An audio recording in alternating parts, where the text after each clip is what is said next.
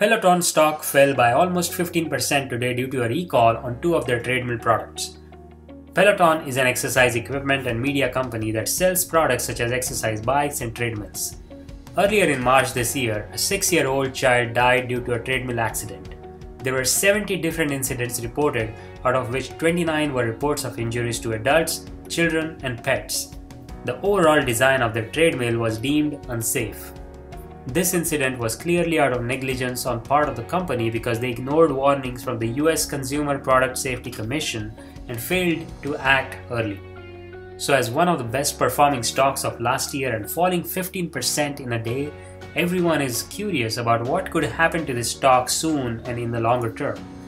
In this video, I'll go over Peloton's fundamentals and financial data along with the market news to see what actions you can take at the moment if you own Peloton stock or if you don't own it and were considering to buy it.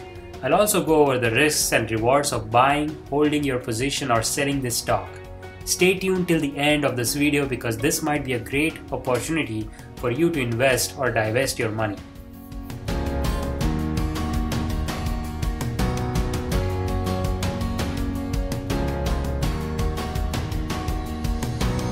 Today, Peloton announced that they will recall 125,000 treadmills, each costing $4,300 or $2,500.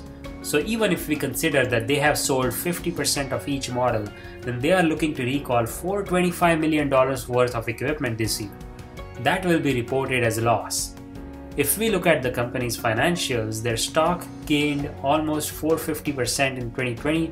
Due to all the safety issues, including today's recall news, the stock has lost almost 120% of its value this year. The current stock price is $82. They have a market cap of $24 billion. Price to earnings ratio is 211, which is too high, very overvalued stock.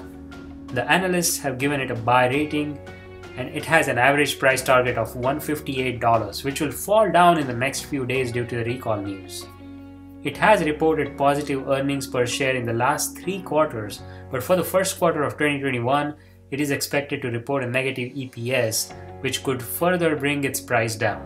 The first quarter results are expected on May 6th after the market close, so make sure you follow that if you are thinking of trading this stock. Due to this recall, Peloton will incur all the costs to recall the treadmills, transportation, labor, and also engineering departments, which will have to work to get the issues and design fixed.